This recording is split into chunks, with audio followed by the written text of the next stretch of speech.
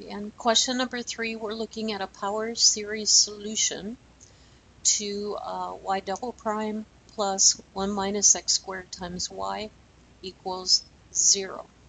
So with a power series, we want the solution to be in the form y equals the sum as n goes from 0 to infinity cn x to the n. We're going to substitute that in and then solve for the coefficients. To substitute this, we're going to need the second derivative. So my first derivative is the sum as n goes from 1 to infinity, c sub n times x to the n minus 1. Just a note here, you could leave that lower limit at 0 if you want. And notice at 0, n is going to be 0. So your first term is just going to be 0.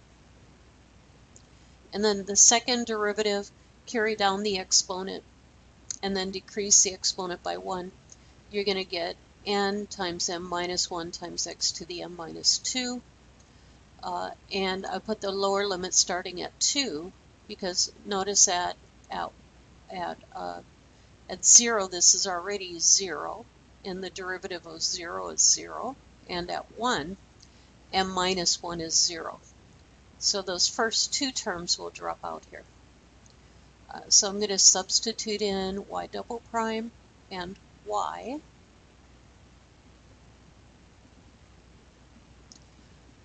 So y double prime is here, and then plus 1 minus x squared times y equals 0. The first thing I need to do is bring any x's that are outside of the summation to inside the summation. So here on my second term, I'll do that by distributing. I'll have 1 times the sum and then minus x squared times that sum. There's 1 times the sum, and then I have x squared times the sum, and then I can bring that x squared in. When I bring that x squared in, x to the n times x squared is going to increase that exponent to x to the n plus 2. Okay, so now in order to combine my summations, I need two things to happen. I need these exponents, the powers of x, to be equal, and I need the lower indices to be equal. You want to start with the exponents. So what we're going to do is we're going to change the index from n to k, where k is equal to whatever that exponent is. You're going to do that for each summation. So it could have different values for each summation. So on the first summation, notice k is equal to n minus 2. That tells me that my n is k plus 2. On my second summation, k is equal to n. And on my third summation, k is equal to n plus 2. So n is k minus 2. So I'm going to change all of my n's to k's. On this first term, when n is 2, k is 2 take away 2, or 0. So my lower limit is 0. N is k plus 2, so I get c sub k plus 2, and then times k plus 2 times k plus 2 minus 1 gives you k plus 1 times x to the k. On the second term, just let k equal to n. So you just change the variable. K equals 0 to infinity, c sub k x to the k, and then minus on this last summation, k is equal to n plus 2 when n is 0. 0 plus 2 is 2. So you start when k is 2 to infinity. Here n is k minus 2, c sub k minus 2 x to the k equals 0.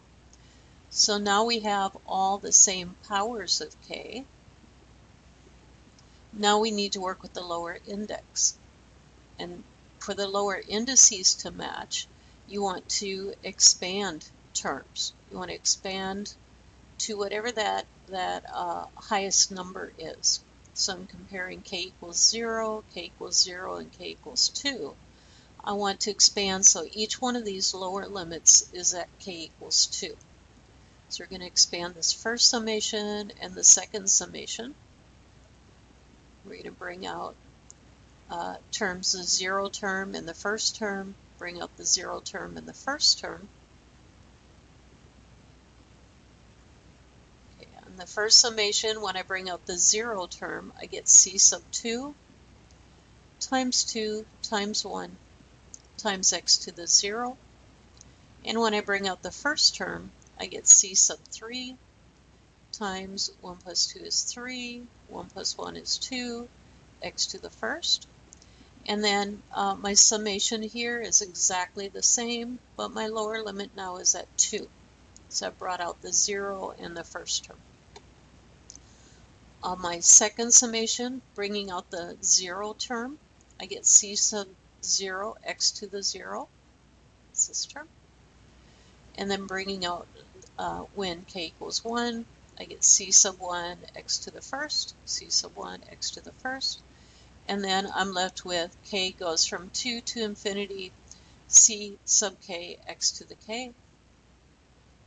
And I just carried along the last term. So here I'm going to combine like terms. I'm going to combine my x to the 0 terms and my x to the first terms and simplify a little bit.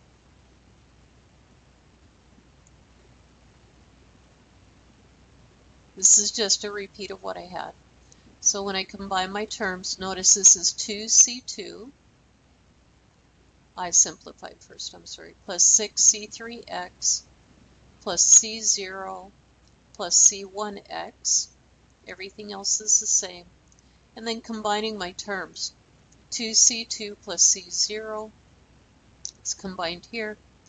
6c3x and c1x are combined here.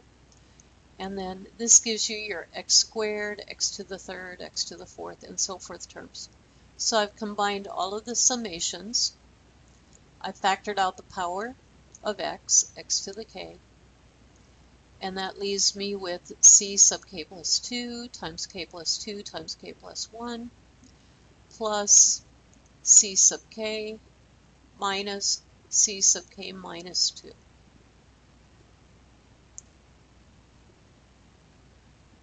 Okay, so let's see what values our coefficients can be. We know that the sum here is equal to 0, and for a polynomial to be equal to 0, all of the coefficients have to be 0. So my constants have to equal 0. 2c2 plus c0 is 0. My x terms have to equal 0. 6c3x plus c1x has to be 0.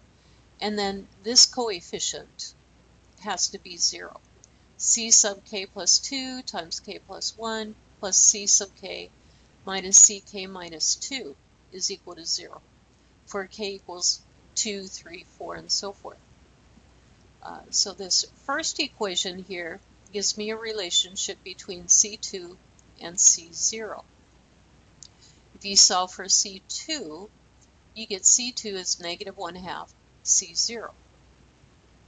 The second relationship gives you a relationship between C1 and C3. Solve for C3, and you get C3 is equal to negative 1/6 C1. And then this last relationship gives you a relationship between c sub k plus 2, c sub k, and c sub k minus 2, for k equals 2 and higher. And if you solve for c sub k plus 2, by bringing over to the right side the c sub k, that'll make it negative, and the c sub k minus 2, that'll make that term positive, and then dividing by the coefficient of c sub k plus 2, it gives you a formula. It's called a recurrence relation for calculating each one of the coefficients for x squared, x to the third, x to the fourth, and so forth. So let's see what those coefficients look like numeric-wise. So let's start when k is 2. substitute into this recurrence relation, and when k is 2, you get a subscript of 2 plus 2, or 4, equals, and then k is 2, 2 take away 2 is 0, so you get C0 minus C2 over, in the denominator, you get 2 plus 2 is 4, and 2 plus 1 is 3. You get C0 minus C2 over 4 times 3. So notice up here, we can use this relationship between C2 and C0. C2 is negative 1/2 C0, so I'm replacing that.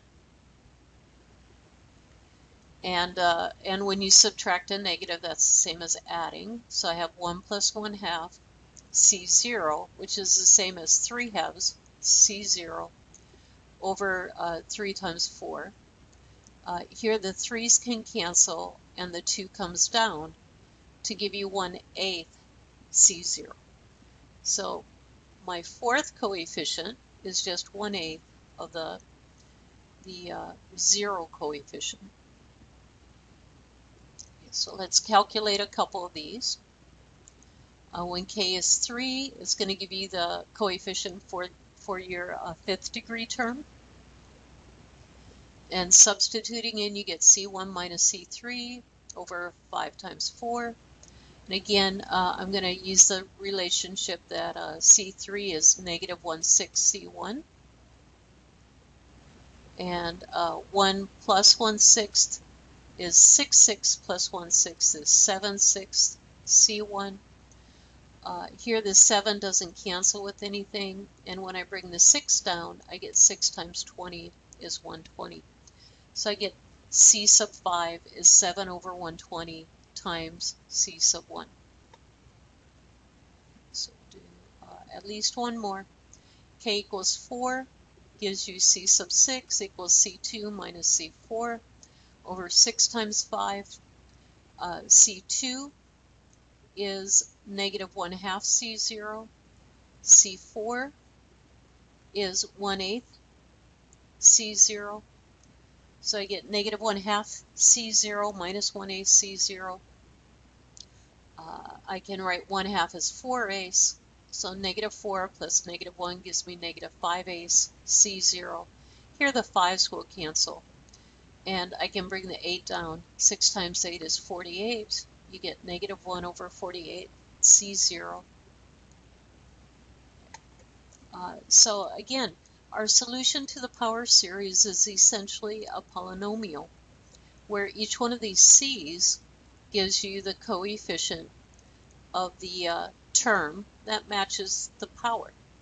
So c sub 0 has a power that would be your x to the 0 power, c sub 1 x to the first, c sub 2 x squared, and so forth. This is the form that we want the answer in. And then just substituting in the values that I've gotten up to C6. I have C2 is negative 1/2 C0. C3 is negative 1/6 C1. C4 is 1/8 C0. C5 is 7 over 120 C1. C6 is negative 1 over 48 C0, and so forth. And notice that you can group these by the c's to form two linearly independent solutions. So when I group these, factoring out the C0 and combining all the C0 terms, I get 1 minus 1/2 x squared plus 1/8 x to the 4th minus 1 over 48 x to the 6th, and that continues. And then when I combine all the C1 terms and factor out the C1, I get x minus 1/6 x to the 3rd plus 7 over 120 x to the 5th, and so forth. So this is what the answer would look like.